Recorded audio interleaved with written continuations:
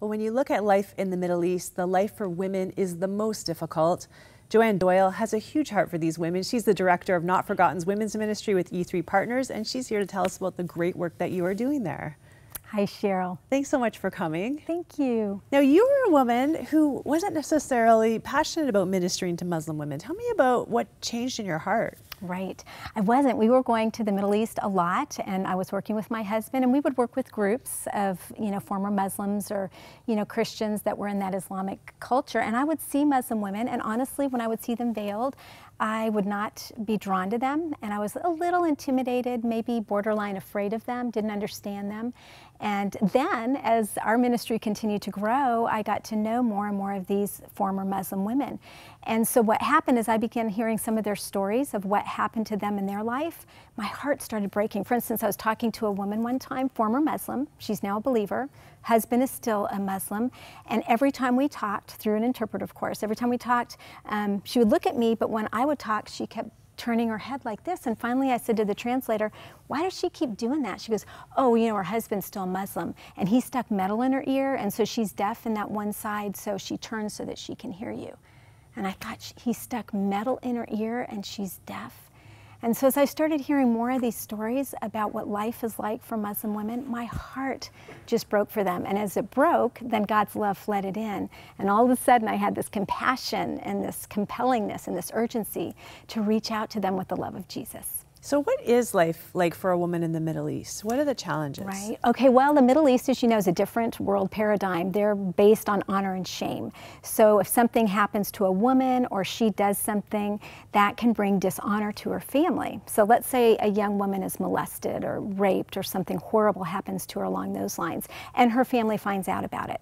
Well, it doesn't just influence her, it affects her whole family. So how you restore honor is by getting rid of the evidence. So oftentimes this girl will be beaten and abused by her family, or oftentimes even killed, because now that the evidence is gone, honor is restored to the family. So honor killings are sadly still alive and well in the Middle East. So now you work both in the Middle East and here in the West. Tell me about those two different ministries. Right. So over there, we reach out to Muslims and former Muslims. We work a lot with the Syrian refugees right now, and they're so desperate and so brokenhearted. And because a woman's voice is silenced and she has no one to be her advocate, and bad things happen to women in the Middle East, they tend to hide everything in their heart. So especially when they come to faith in Christ, we want to see them live the abundant life.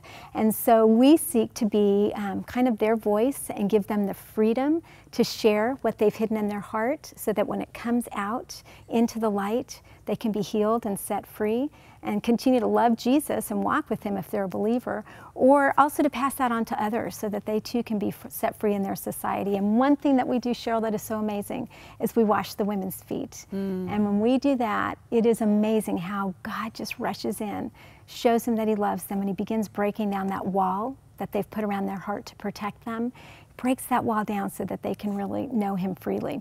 Then on our American side, we kind of have a saying around our office that the Muslims are coming, the Muslims are coming, the Muslims are here. And so you don't have to go across the ocean to minister to Muslims. You can do it right here in your own home.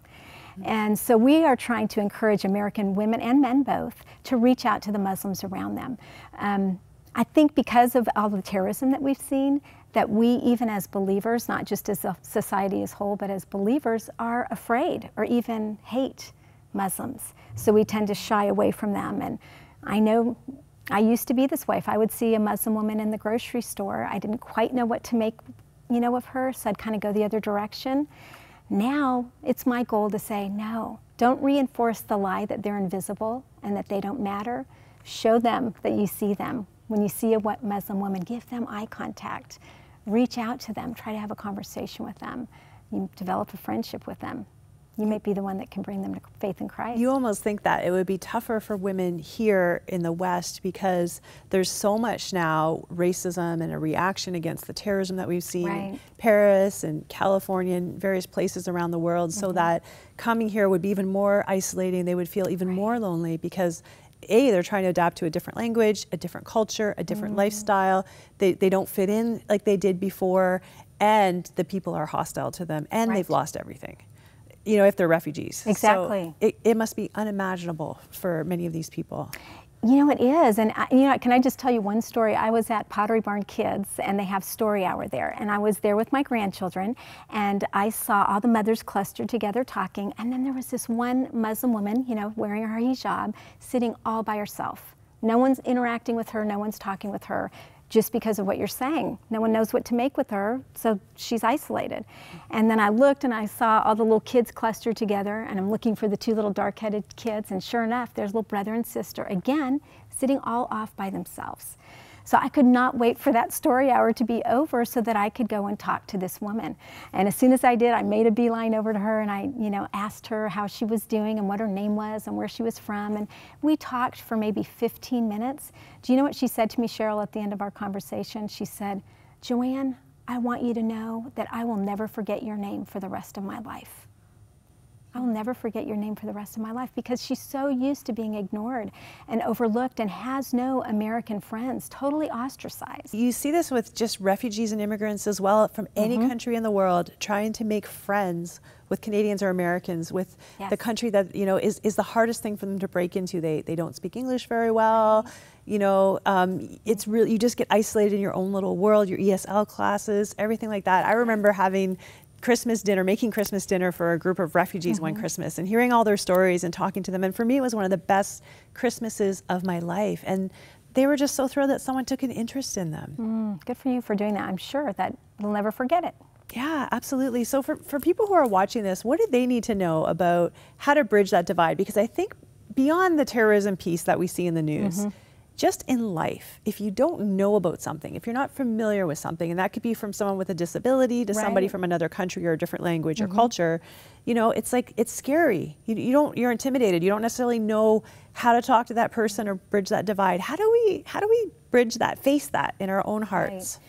That's a really good question. And I think that you're right, education really does help us. And we need to look beyond just what we see on the news of what's happening in the world, especially with terrorism and Islam, because most Muslims are not terrorists. Most Muslims are not trying to kill anyone. They just want to live a great life, raise their children, feed them, educate them, that kind of thing. So if you have that in the back of your mind, I think that will help. And read some things, read some Christian literature on how God is reaching out to Muslims. As you know, my husband's written a couple books on that. Got to give him a little plug. But you know, that's a great place to start. Read some books on what God is doing, and then I would just encourage people to, again, show these Muslims that you see them, befriend them like you would anyone else. You mentioned people in a wheelchair. Don't you know that they too are overlooked? We don't want to stare, so then we ignore them. And they see that, and they know that, and that does make them feel isolated. So the same thing, if you see a veiled woman, smile at her, make eye contact. If you have the opportunity, just say hello. You know, ask them what country they're from. We always say if a Muslim moves in next door to you, don't call the police. You bring over cookies or brownies and get to know them. You may be the one, as a believer, that can befriend them and bring them to faith in Christ. I love that. And your work is not just here in North America, but you also do work overseas. And recently you had the chance to minister to the mothers and the wives of 21 Egyptian men who were killed in Libya on the beach. We all saw those pictures of them with their hands behind their back. They were beheaded. It was a horrifying story. Tell me about the women left behind. Yeah, oh my gosh. I wish you could have been with us, Cheryl. It was incredible to meet these precious, the wives, the widows, some of their children, the mothers. Their faith is deep and it's amazing. A lot of people have asked us, do you think those men, they were Coptic Christians, do you think they were believers? And my answer, my husband's answer is absolutely. They were willing to die for Jesus. Yes, they knew him. First of all, to give you a little background, over 100 men were captured. And these families are very, very poor. You know, dirt floors, no running water. So they were going to the oil fields of Libya to make money. And as they were coming back one time, over 100 were captured. And they told them, ISIS told them, if you convert to Islam, we'll let you go. Well, most of them did. And so they were released. But the 21 would not bend their knee to Islam. And so they tortured them for 45 days. And then on that 45th day, they beheaded them. And to go into the homes of these people, these women, they knew Jesus. And some of them were illiterate, but they could tell us that Jesus loves the widow and that he's a father to the fatherless. They knew the Word of God.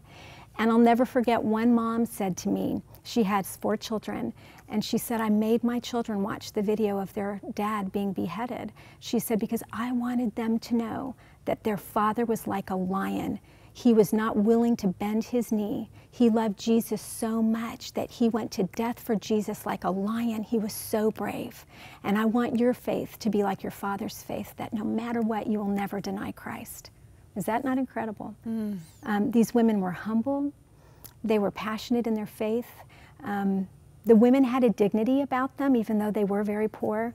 I will say the mothers, sadly, you can imagine, I can't imagine losing a child. They were having a more difficult time processing through this. We are preparing to go back, which I'm excited to do this, and to bring the women out of their small villages into a bigger city and do some PTSD counseling with them and really discipling them in their faith and helping them to know more of the Word of God, to work through the healing process of what they've gone through. It's so important that you're there. Well, thank you so much. I love the work that you're doing. We could talk forever. Yeah. I love the fact that you're part of that story that we all watched in horror, and that you're on the back end there helping to bring healing and recovery to those women. Thank you so much. Well, thank you, Cheryl. It's been a blessing.